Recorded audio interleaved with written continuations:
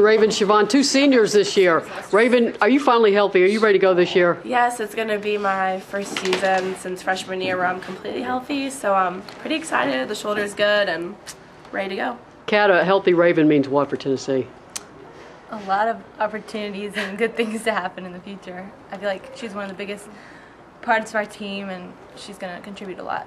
And she came back from a knee injury, and I know you had some complications with it, but your speed never seemed to go away. How much speed does this team have right now?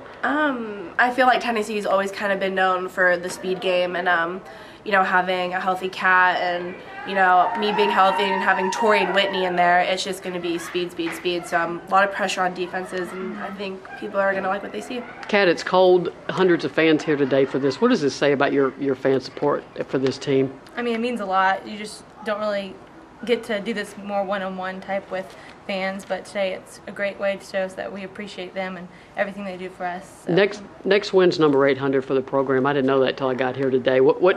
I didn't know that. I don't know if Ivy and Ellen are going to wrestle for the right to be in the circle. Who gets number 800? What does it mean for you two as seniors to be part of a win number 800 for this program? You can both answer that. Kat, you can go first. I mean, it's such an honor just to be part of this program and to win 800. It's kind of surreal feeling that I'm a senior, but I'm glad I can be a part of it.